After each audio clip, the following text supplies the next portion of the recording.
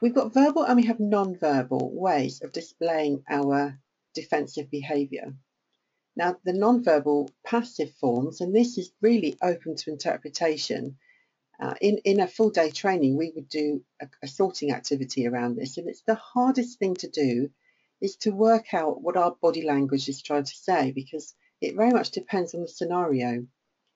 But taken as an individual piece of behaviour and matching it with what the experts would use for non-verbal, body language experts say that what you see on the screen here is typical passive form. So crossing your arms, looking away, fidgeting a lot, I don't know, clicking your pen, fiddling with the coins in your pocket, whatever it might be. It shows an element of you're not happy with the situation, you feel a bit nervous. Aggressive non-verbal forms of behaviour, well, obviously they're quite obvious to see. They make other people feel very uncomfortable and frightened, and we all know what that feels like to be on the receiving end of it. What we must avoid is giving that aggressive behaviour out.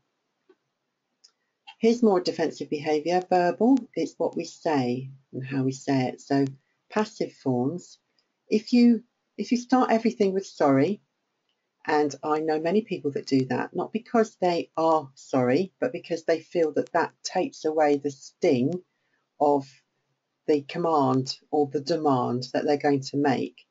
So I would avoid saying sorry where possible, because that can be seen to be quite passive. And if you pause a lot, you're softly spoken, they are signs of passive verbal behaviour. And then obviously the aggressive verbal is when you're swearing, lots of sarcasm, interrupt all the time, trying to dominate the conversation. We know what that looks like, and many of us have been on the receiving end of it, whatever age and whatever scenario, and it's not pleasant.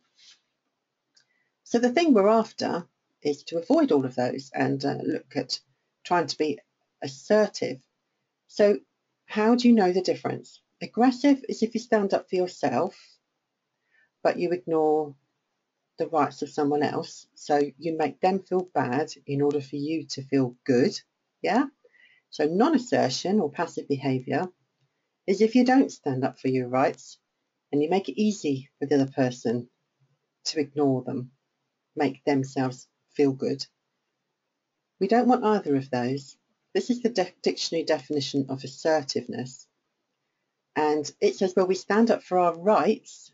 I love that word, don't you? Our rights, needs and beliefs in ways that take account of those of others. So what we're saying is we're going to try and find a win-win. This needs to be changed. This needs to happen. Let's get it done. Let's get it sorted without all falling out, without somebody feeling under attack. Because if you feel under attack, you might have an attack back.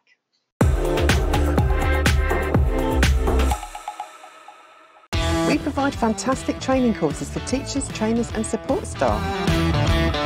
Visit the website. We have regular free challenges. It's absolutely free to take part in. Enroll onto one of the wide selection of our titles or visit our online shop.